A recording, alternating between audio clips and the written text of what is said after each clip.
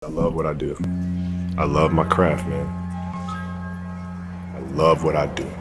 I don't do it for the lights. I don't do it for the cameras. I don't do it for the money. I love playing the game, man.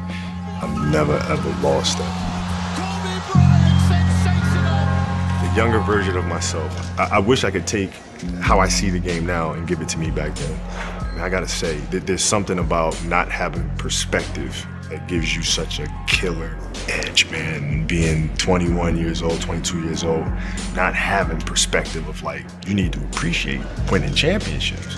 You know, you need to appreciate like where you are. There's something about not having that perspective that just makes you an absolute stone cold killer.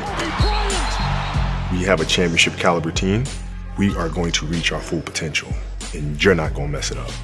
So either get in line or get the hell out. So that mentality is something that's a throwback, man. And I think that I just inherited that from Mr. Jordan being one of my muses, and that was my personality. So, you know, here I am. Kobe's trying to steal his knowledge. I grew up admiring this guy, you know what I mean? And like, I studied so much from him. It's weird to look up and to be here. I feel like I'm carrying on his legacy by passing him because I learned so much from him. He is in hot pursuit for Jordan in terms of the all-time scoring. So much resiliency that you have to find within yourself.